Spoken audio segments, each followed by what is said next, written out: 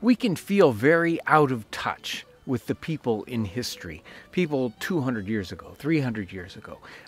Like we can almost feel like they didn't exist, or that these are just stories or myths that are told about what happened in this time period. But the reality is that we can almost sit beside them and hear their stories. And we can do that through books, first-hand accounts, stories about what's happening to these people. And then, you know, if we really want to get in touch, we really want to get a feel for that, we can go to these living history sites. We can see these things portrayed. Today, I want to tell you a little bit more about the German soldiers that came over to fight during the Revolutionary War. Such a real interesting story about what happened in history, what happened to these soldiers. And the story is very, widely. We aren't told a lot about these kinds of things in high school. It's like, oh yeah, some German mercenaries came over during the war, and that's about it. We don't hear very much about them, about the soldiers themselves, and about the story and their hardships and what happened to them. What happened to them after the war? There's some great information available out there. I've got a couple of books I'm going to read from today. These stories are so poignant, and just about the idea about there being mercenaries. Probably most of these soldiers, they weren't really in the army voluntarily. They didn't ask to be sent over to America to fight in this war. And many of them didn't even want to be in the military. And they weren't specifically paid to come over here. So while they were mercenaries in one sense, they themselves, as soldiers, weren't being paid to come over and fight, other than being paid in their their food and their clothing, and that's about it. These German soldiers came over from 6 different distinct little, principalities within Germany at the time. Germany wasn't one cohesive country as we think of it, but as a bunch of little tiny sort of small principalities with their own individual princes. And 6 of these regions sold troops to the British Crown, they were behind the 8 ball. They needed to have troops over in North America right away to start fighting this rebellion. And so they went to the German princes, and they found about 30,000 troops that could be sent over to North America to fight. The first story that's incredible is the story of the way they get to North America in the first place. And probably say a third or a half of the troops get sent over in the first year of the war, 1776.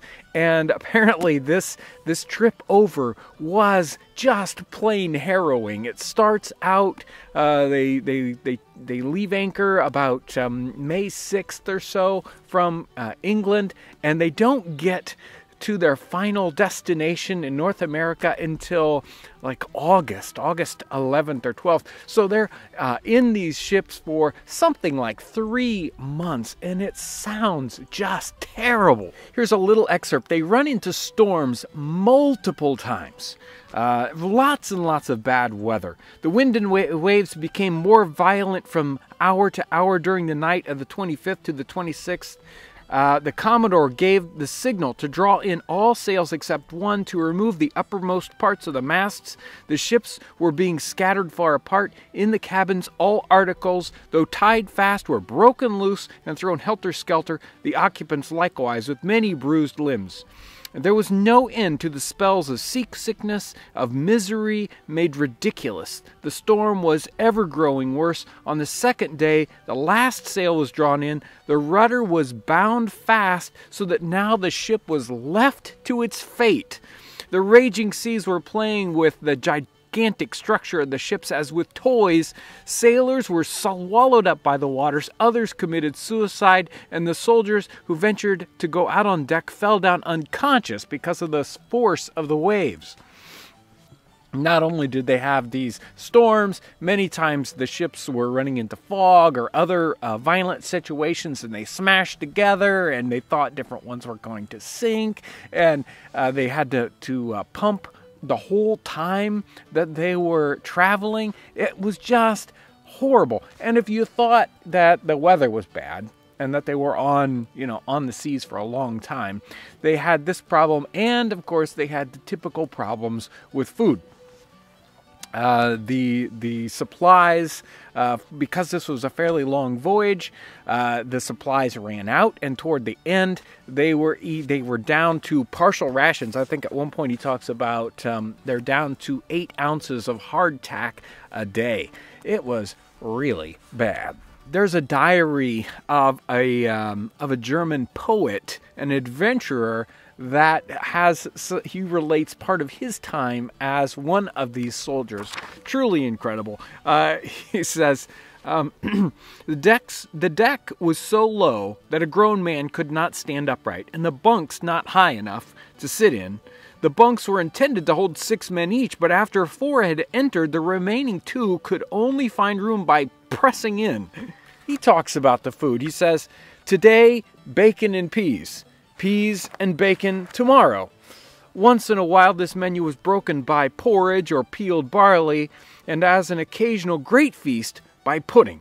This pudding was made of musty flour, half salt, half sweet water, and a very ancient mutton suet. The bacon could have been 4 to 5 years old, was black at both edges, became yellow a little further in, and white only in the very center. So you can imagine all these sailors, or all these soldiers on board these ships and the terrible time they had.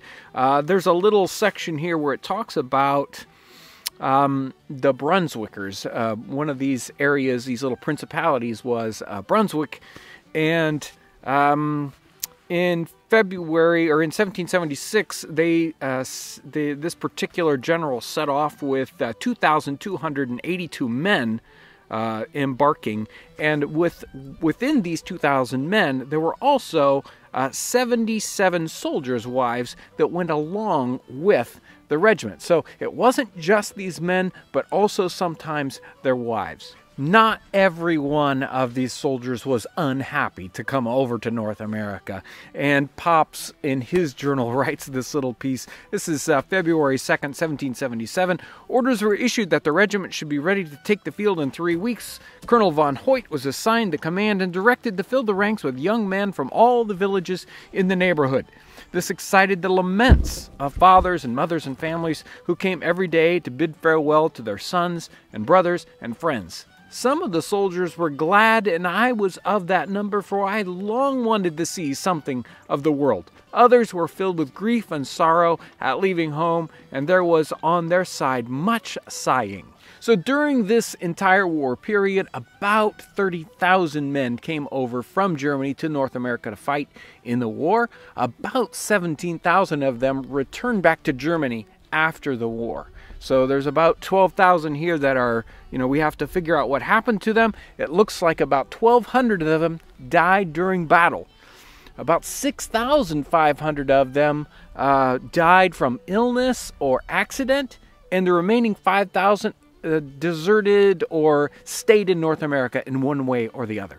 One of the projects that we've been working at here at Townsends is bringing a few books into print that are helpful to people who are interested in these topics. In this volume, we bound together 3 books. The Hessians by Edward Lowell, The Voyage of the First Hessian Army, and at the very end of this book is Pop's journal, so that we get some little first-hand accounts of what's going on during the war.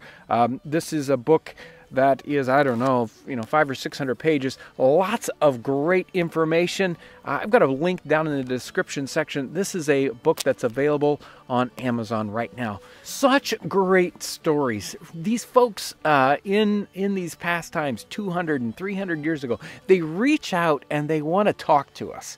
So all we have to do is listen. And they've got such wonderful stories. I'm really having a great time digging into these journals and these stories about these folks 200 and 300 years ago. It's wonderful. Thank you for coming along and joining me on this little journey back in history.